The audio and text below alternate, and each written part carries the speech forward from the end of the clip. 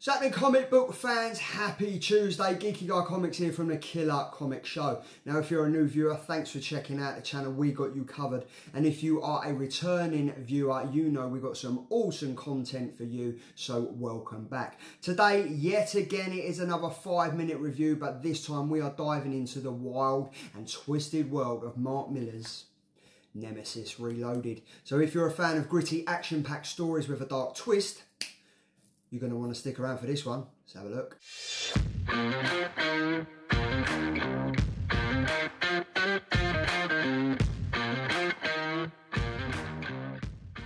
So, Nemesis Reloaded is a reimagining of Mark Millar's earlier work, Nemesis. But don't be fooled, people, please don't. This isn't just a simple retread.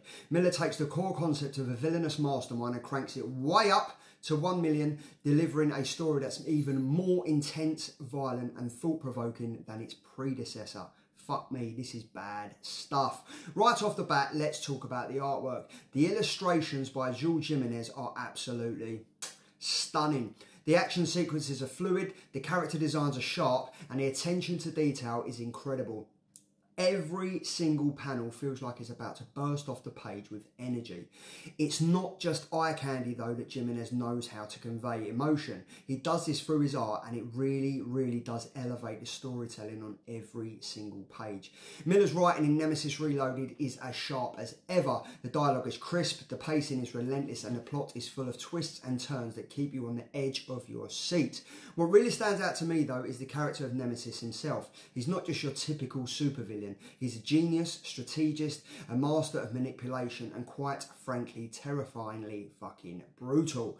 Millar explores what happens when someone with unlimited resources and zero morale compass decides to take on the entire system and win.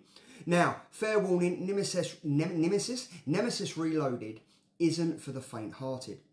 The violence is very graphical and the themes are extremely dark. But if you appreciate stories that push the boundaries and challenge conventional superhero tropes, this is a must read for you. Millar doesn't shy away from asking questions about power, justice and the nature of evil.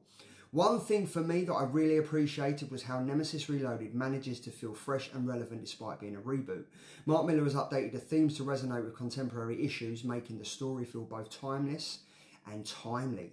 So, should you pick up Nemesis Reloaded? Fuck yeah, it's brutal, thrilling, it's a ride of Mark Millar's work and it is sublime. If you love a good anti-hero story, you will absolutely enjoy this. Just be ready for some seriously intense moments because this comic does not pull any punches. Nemesis is as charismatic as he is terrifying. However, if you prefer your superheroes with a bit more hope and optimism, this might not be the book for you. I did, however, give it a solid 9 out of 10. In the end, Nemesis is a brutal, fast-paced read that's bound to leave an impression. Whether that's a good or a bad one depends on how much you enjoy Millar's brand of storytelling. But one thing's for sure, it's definitely a comic that will get you talking.